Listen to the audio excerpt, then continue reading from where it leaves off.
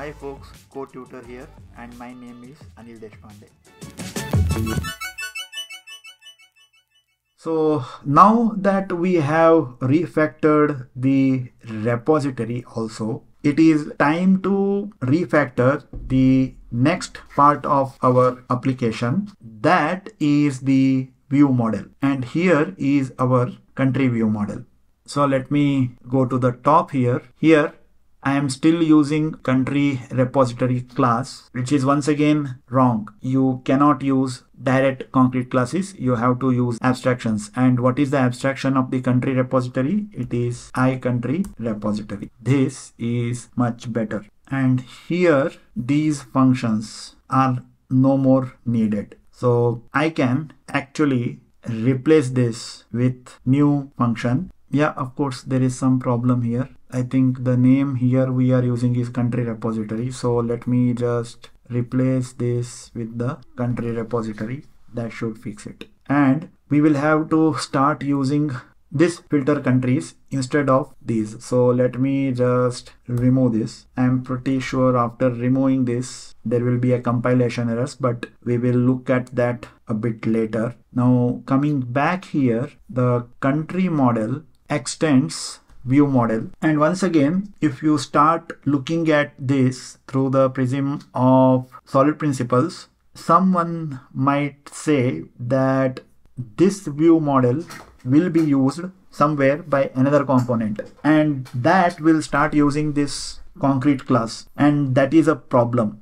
This needs to be abstracted. And how do we abstract it? That basically means you create a interface for this country view model and then implement that particular interface. So let me just go back here. Let me create a interface ICountryViewModel, and here we will basically move these functions that country view model will have to implement. That is get all countries, delete, update, and filter. And it will also maintain a list of countries, which is a mutable list of country. And now this particular country view model actually implements ICountryViewModel, and then all I will have to do is put a override. Now with that, the advantage is I can use this ICountryViewModel abstraction, and it becomes basically substitutable, and then becomes easy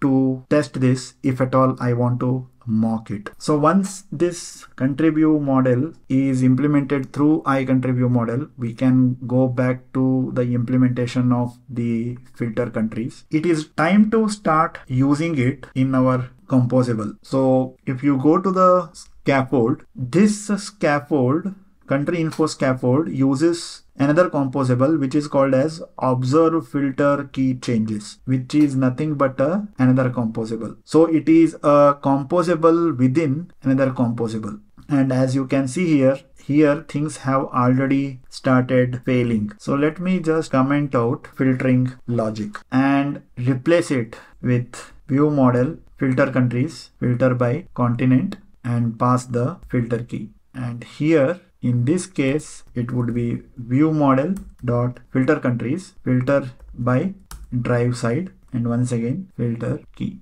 And now let me run this, and let me just apply the filter criteria. Click on the continent. You can see that selected filter key value is continent. No filter criteria selected. Let me enter Asia, and after entering Asia, the filtered values are 53. And now if I let go of that and click on drive side, the filter value is drive side. And then here, instead of Asia, if I write enter left, it once again gets filtered. So the filter functionality with the new code is working just fine. But once again, I'm pretty sure you have lot of questions. Don't you think direct instantiation of filter by continent here in this particular code is violation of some kind of solid principle? And what is happening when I am using this observe filter key changes in the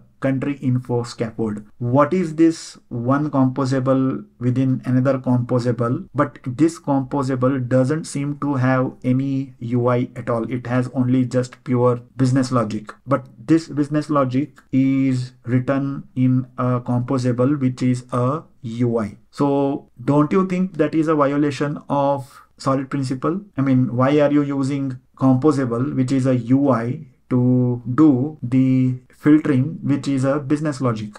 All these are very much pertinent questions. So we will explore this and more, start refactoring even more in the next upcoming videos. So stay tuned. That brings us to the end of this particular video. Don't forget to like, comment, share the video and subscribe to the channel. Take care. Bye.